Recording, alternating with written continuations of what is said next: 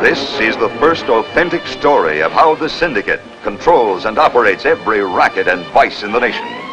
Based on the bullet-riddled pages of the bestseller by former Assistant New York District Attorney Burton Turkis and Sid Fader, the bombshell that exploded it all.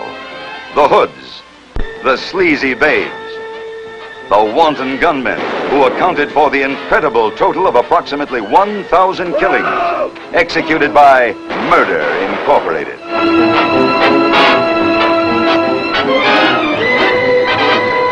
Starring Stuart Whitman, My Brit.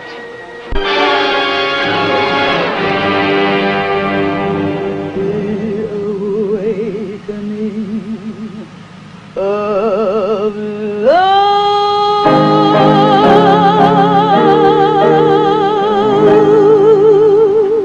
Here are the most notorious killers for hire in the annals of crime. Names that left a blot on our history. Lepke. What you have in Bronzeville, I have 100 times over in the garment district. Albert Anastasia has on the docks in Brooklyn, and the Capone boys have in Chicago. And the trigger man without a conscience, Abe Relis, known as Kid Twist. You take what you could get your hands on. Take. Don't ask questions. Take. What you want, take. What I want, I take. Witness after witness was rubbed out by the syndicate. Only one man dared challenge them. Sure, I'll be taking a chance. But who else ever had a chance to get a kingpin like Lepke on the stand for first-degree murder? I gotta do it. Sure, I'm taking a chance. But with what I got on him, I can nail him.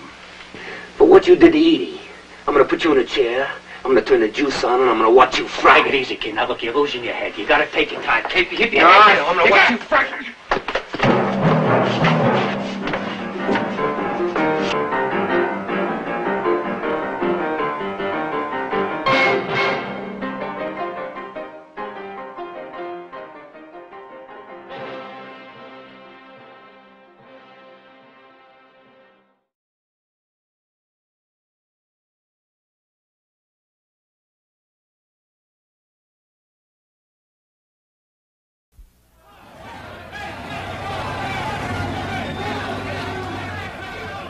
The rise of the labor movement in the United States is a bloody story of violent strikes, lockouts, and pitched battles between fledgling unions and entrenched employers dead set against them. Gangsters forced their way in to provide muscle and protection for each side, which then accused the other of initiating violence. Once hired, the gangsters proved to be very hard to fire. The big new scam was called labor racketeering. It was the signature of the 1930s, as surely as prohibition had been of the 1920s. Labor racketeering meant exacting a payment or tribute in cash from unions or employers under the threat of violence. Now all you have to do is pay tribute to the gang. And if you don't, all the gangsters have to do is wreck your business. A simple, reasonable arrangement, unless you become too objectionable. In that case, a representative from Consolidated Rackets Incorporated pays a routine business call.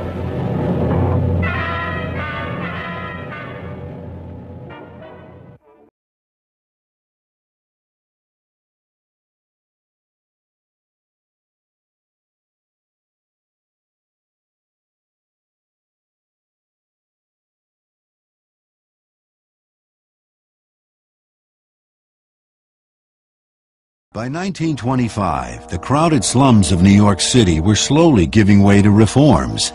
So were the factories and sweatshops. Labor unions were gaining strength, and class warfare was turning bloody.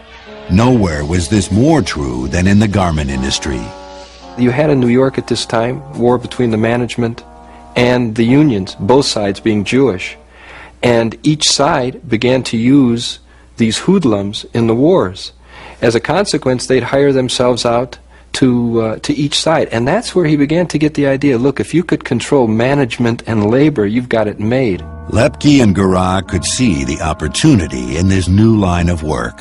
So they joined a gang run by a powerful 5'2" Jewish mobster named Little Augie Orgen, who specialized in labor violence. Little Augie recognized that Lepke's calculating business sense and Gurra's hulking brawn would be profitable additions to his gang. They were just two of Orgen's 150-man organization, which was rented out to violently shake up labor disputes. Little Augie wasn't particular about who he worked for, labor or management. He just had a price list.